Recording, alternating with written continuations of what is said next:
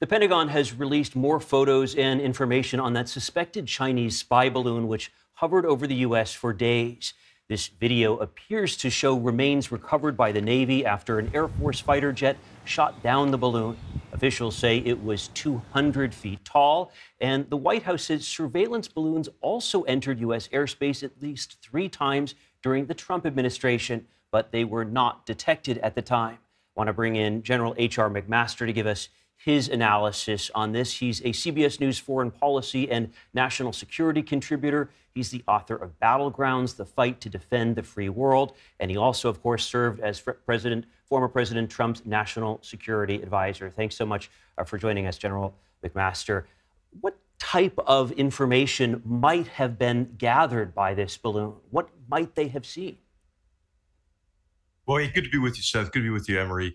I'm sure that they were trying to gather a wide range of intelligence, including just surveillance. When you're at a lower altitude, you can see things more clearly and differently. They might have been measuring the atmosphere as well, to really provide data that could be used, for example, for a ballistic missile attack. I think it's important context to note that China is engaged in a massive buildup of its nuclear and missile arsenals, but it could also be collecting communications intelligence, signals intelligence, to see what means of communication we might be using around sensitive locations. So I think that's what they'll all be exploiting, Seth, is to take a look at what hardware was this balloon carrying, what kind of data were they trying to get, and I think that could tell us a lot about this portion of their really massive campaign of espionage against the United States, which takes the form of a balloon, I guess.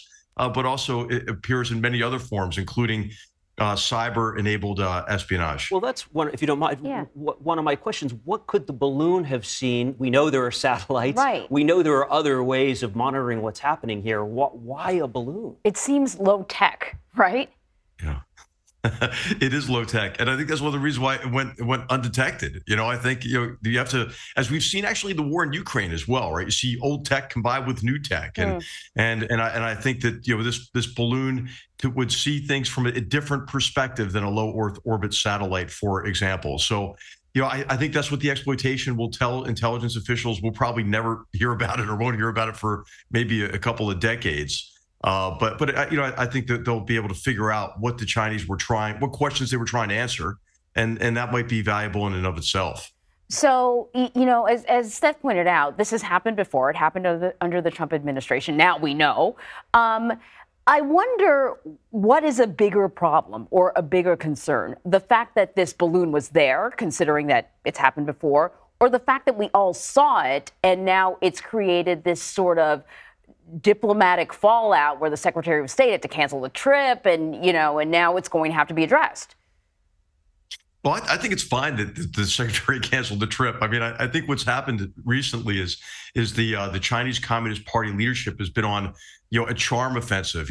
Charm is a pretty low bar for them, though, but what they've been trying to do is recover from, all these self-inflicted wounds of the zero COVID policy, the crackdown on the tech sector, the degree to which their aggression, from the South China Sea to the Himalayan frontier with India to Taiwan has the world awake to the threat from the Chinese Communist Party. We're talking about the incursion of this one balloon, but just last year, Anne-Marie, there were 1,727 incursions by Chinese aircraft of Taiwan's air defense identification zone. And they've been engaged in similar intimidation and activity against Japan, South Korea, other countries as well. And of course, they're building these islands and weaponizing them in the South China Sea. So I think the world's kind of awake to the nature of the Chinese Communist Party and how its aggression is placing our vital interests at risk. And so what's happening is, investment's drying up. People are trying to get the heck out of China, recognizing that these supply chains that are overly reliant on single points of failure there are an unacceptable risk. So I hope that trend continues. Don't let them fool us again, in terms of acting as if they're conciliatory in any way or they want a better relationship. The only reason they want a better relationship is they want us to slip back into complacency. General, I was based in China, and we went out with some Filipino fishermen on little boats to see them building those islands in the South China Sea, and the Filipinos explained how frightened they were of this buildup. Now, of course, you've seen new boosted relationships, military relationships in the Philippines. What do you make of the U.S.'s posture in Asia? Yeah.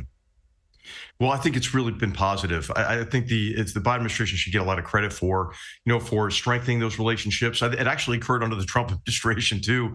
I think our relationship with Japan under the Trump administration was as close as ever. It's even gotten better.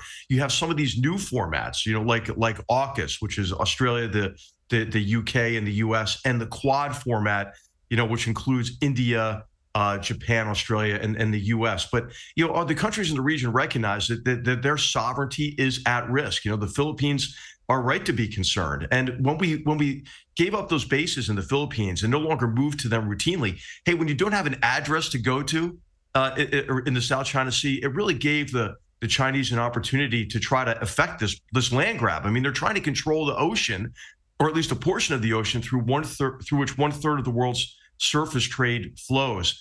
And not only that, what they're doing, Seth, is they are just, with the fishing nets that they use and everything, they're just stripping the ocean and creating all kinds of ecological damage. I'd like to see a Greenpeace flotilla or two oriented on Chinese what China calls its maritime militia in the South China Sea. I'm curious about your take, and maybe even yours too, Seth, on the fact that, once this balloon was identified, China responded, sort of took ownership, said it was, a civilian balloon. It's not that it was there for surveillance, but they very quickly sort of acknowledged that it was theirs. I'm wondering what you think that means. And also, the Secretary of State's trip, the idea that what I understood it to be was, an attempt to sort of take the temperature down a little bit.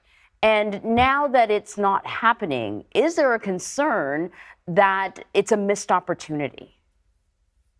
Yeah, I'll tell you, I really don't think it's a missed opportunity. I'll tell you, I've been in a lot of meetings with Chinese diplomats, and they're really good at doing is reading off of cards that are pre-approved. So, I mean, I don't think there was going to be a big diplomatic breakthrough. What is concerning, though, I think, Anne-Marie, is that that we don't really have good communications with them, crisis communications. And I think it is concerning that as these tensions increase, what if the People's Liberation Army begins to believe their own propaganda? As apparently the one pilot did in 2001 with the Hainan Island incident, when a Chinese fighter rammed a American P-3 aircraft, and that crew was held for 24 crew members were held for 10 days and so forth. So there is a potential for a flashpoint, but I wouldn't be too concerned about the delay of this diplomacy, because I really don't think the Chinese are interested. If you look at what the Chinese national media is saying, or if you look at what they're putting out on social media, they're bringing up a lot of these same tropes of false claims of U.S. biolabs in Ukraine and so forth. So, I mean, if they were really interested in a better relationship, maybe they should knock that off. All right, General H.R. McMaster, it's always great seeing you. Love the tie, by the way. Thanks. Great to see you, Anne-Marie. Good to see you, Seth. Nice to see you. Thanks.